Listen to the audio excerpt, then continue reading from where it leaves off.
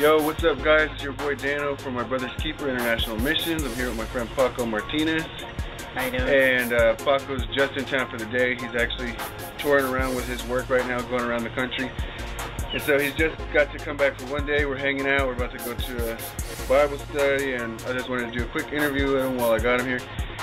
Paco has been involved in what I'm doing in many ways, pretty much every way possible.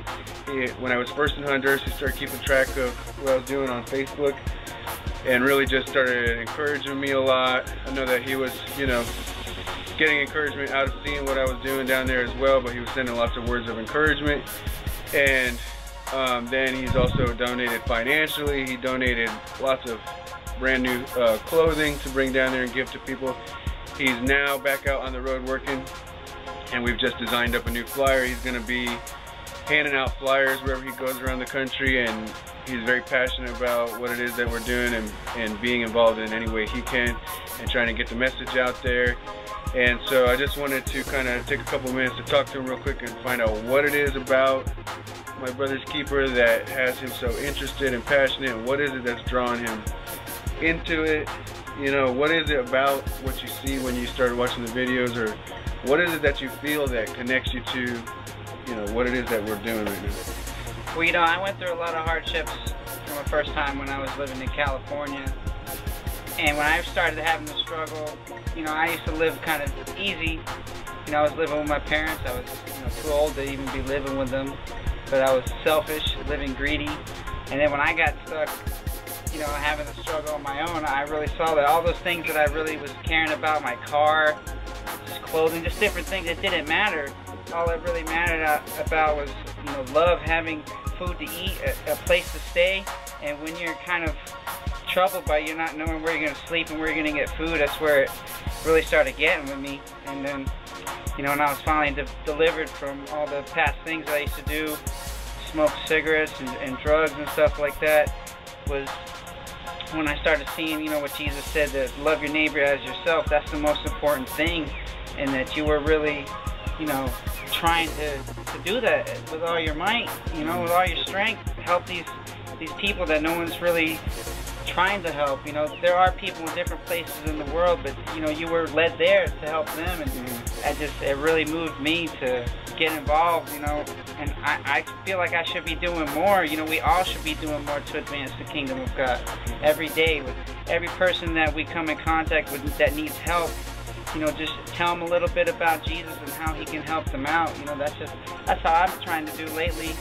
A poor person that needs some food, I give them food, and just tell them a little bit about Christ, tell them about how he's delivered me from the way I once lived, which was just bad, And when I was first getting started, it was just a series of events. It was nothing that I ever planned on doing with my life. It was not something I intended. I didn't really know that that's what I was going to wind up doing.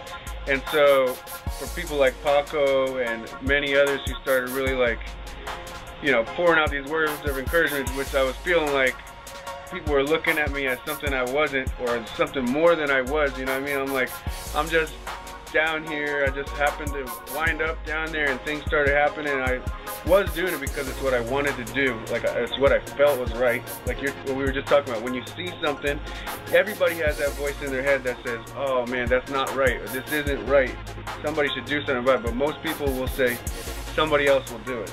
Yeah. You know what I mean? And I wanted to start listening to that voice and doing something about it. But the encouragement coming from Paco and many other people was the ones that really started making me realize, yeah, this is right. This is something important that needs done, and other people are, not just the people in Honduras are being affected by it.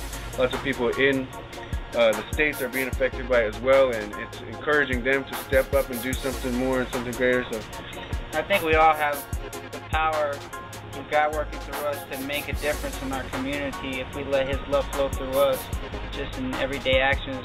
Even just smiling to someone and asking how their day is going, can make, you don't know how that person's day is. Maybe that's all they needed to bring them back up, to boost them back up, to let them know there are good people in this world that, care about others.